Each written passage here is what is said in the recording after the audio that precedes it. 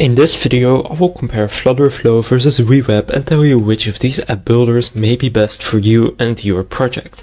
Whether you just want to learn building an application or you want to actually build it and launch it, in this video I will tell you which one I think is best for you and your needs. So both of these tools serve their own purpose and both have a decent learning curve. So you need to decide what kind of an app you want to build.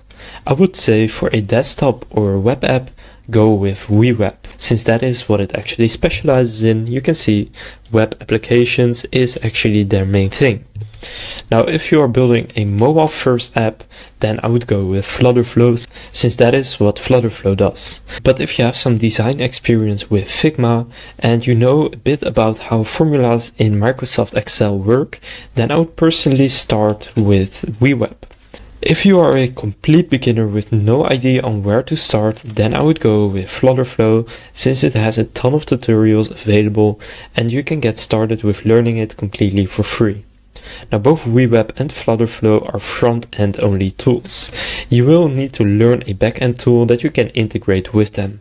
When you're just starting, you can skip this, but eventually you will also need to learn the back-end. Now two popular backend builders are Supabase and Xano. Now both of those integrate with both WeWeb and FlutterFlow.